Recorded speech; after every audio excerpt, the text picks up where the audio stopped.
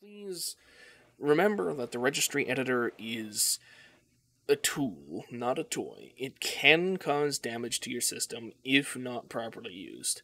So please don't go fiddling with anything that isn't directly mentioned in this video. We don't want people bricking their computers. Just by is Steam installing it to the wrong directory in the registry. So, what we're going to do first here is we're going to try to go to game settings to show you that we can't access it, because it is apparently not properly installed, which I suppose is technically true. So, we're going to try to run the game and demonstrate that it is indeed in French.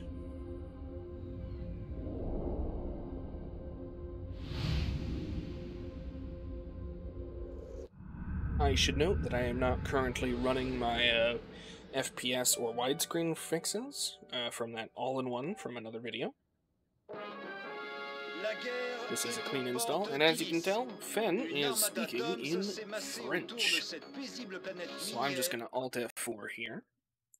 And now we get to hit Windows key plus R, which will open this little run dialog menu.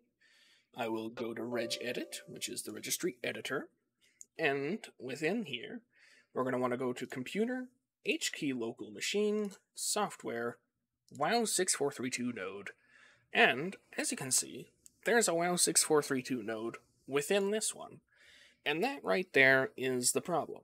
This is not supposed to be here. So, what we can do to fix that is we can simply export Beyond Good and Evil, give it any name. I'm just going to call it temp. We can edit it.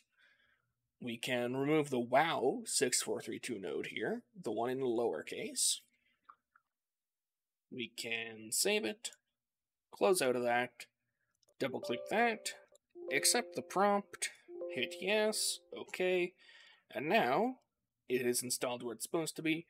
You don't really need to worry about this one. It should be fine. Okay, so I'm just going to close the registry here. I'm going to demonstrate that we can, in fact, now reach the game settings.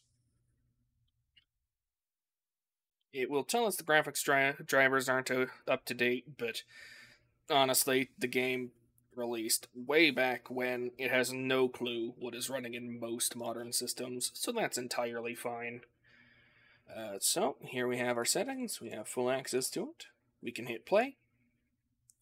It's going to give us a little warning again, but that's entirely fine.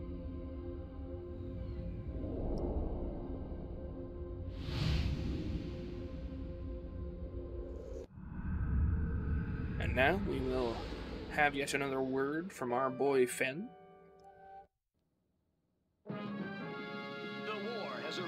And there you have it. The game is now in English. Now, should you choose to do so, you can open up the game's directory and install our all-in-one here that I just so happen to have here. We can drag this in. And now, just for me, I'm going to edit this INI, switch this here to false, switch this to true. You do not need to do this. I will also link to the widescreen and FPS fix video in the description of this. So I'll just hit Ctrl-S to save. Okay. Now, there is a slight issue here. For whatever reason, Steam doesn't like to run Beyond Good and Evil anymore from here. As you can see, oh, well, it's going to make me a liar. But as I was saying, sometimes Steam won't run straight from, well, Steam. You can, however, just open the game through the game settings application. And I am now noticing that I forgot to remove envpalette.bmp.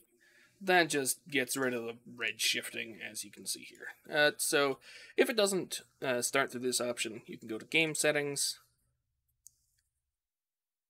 let it yell at you, hit play, yes. And here we go. It's no longer red shifted. It's no longer in French. I hope this helps you. I know it works for me. However, that does not mean it will work for everyone. Let me know of any issues you encounter along the way, and remember that the registry editor is a tool, not a toy. It can cause damage to your system if not properly used. So please don't go fiddling with anything that isn't directly mentioned in this video.